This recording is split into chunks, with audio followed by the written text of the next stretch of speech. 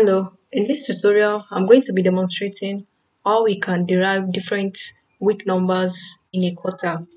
So I'm going to show us how we can get our different week numbers. Possibly we have from week 1 to 13 or maybe week 1 to 14 in each different quarters in a particular year. So we're going to be making use of the superstore data to demonstrate this. So what we do is we take our field, that is our date field. So we first take this, which is the year. This is in order of year. So we take the other date once again. So we can pick our quarter. So this is in quarter already. So yes, so we already picked the quarter.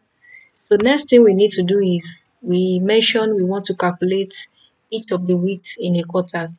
So we are going to calculate our week number. So what we need to do is let's take the order date first and let's change this to week number.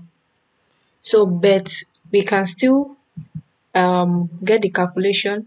So we're going to create a calculated field for this rather than using the manual value. So let's say, okay, week number. Let's name it week number. So they use the date part function to do this. So we use the date part function. So just scroll down, click on the date part function. Then we'll pick the weeks.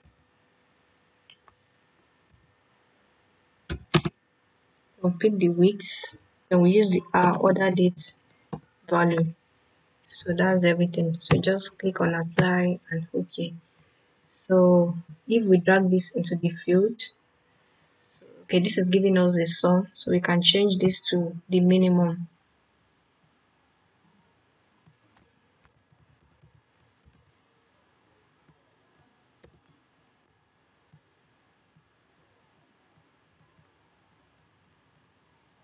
So let's pick it once again. So we can change this to the minimum and convert it to discrete. So you see we have week number just exactly like what we have here. So what we are going to do now is what we have here is not exactly what we want to do. We want to get each of the weeks for each of these quarters, whereby we don't have 1 to 14 and then 14 to whatsoever repeating itself. So now we're going to create that week for the quarters now. So let's create another calculated field. So we're going to call this week of quarters.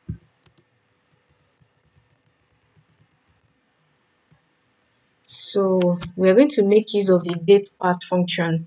In the date part function, you can derive the year, you can derive the weeks, and you can as well use the quarter.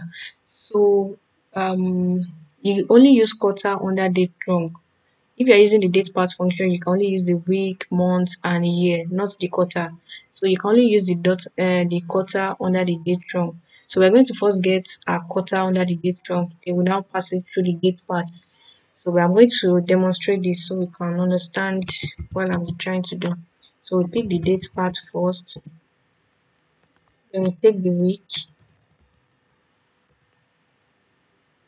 and the other date. So it's just like what we were trying to do earlier by calculating the week number.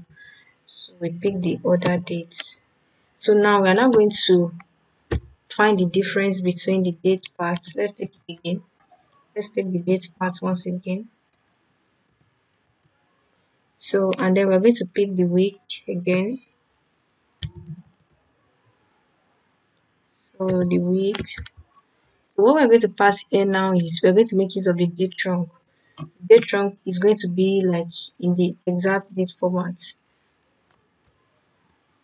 So let's pick the date trunk.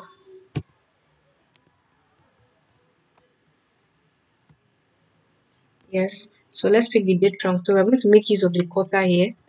That is, we are trying to use the quarter for this date trunk.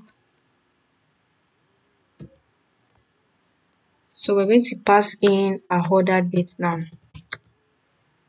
Yes, so we're going to pass in our order date. Okay, that spelling of quarter isn't correct. So we're going to pass in an order date. So we define the difference between the normal week date, which is the date part. So we pass in the date trunk here. So this date trunk is also in actual date format. So it's just like this is in quarter now. that is this particular date wrong. It's finding the quarter and then replacing it with the date part.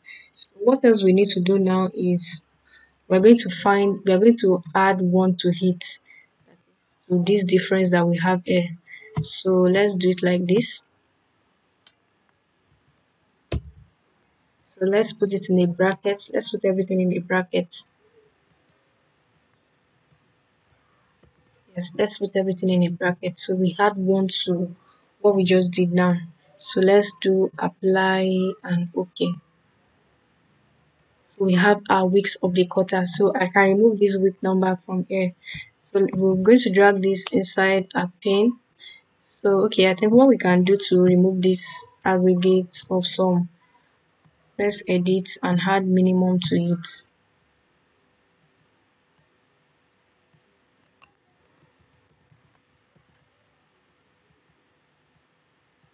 let's close the bracket at the other end. So let's take this out and drag it again, week of quarters. So let's change this to discrete. So we have week of quarters. So I'll take out the week number that I just put in now. So you can see what we have here. We have week 1 to 14. So under the quarter 2 is counting the actual number of weeks for this particular quarters too, and as well for the other quarters. So from what we have under our week number, we have 52, or I think this 53 weeks. So that's what we have. So these are the number of weeks per each quarter. So I hope you understand how we can calculate each of the different weeks that we have per quarters. So this is the end of the tutorial. Thanks for listening.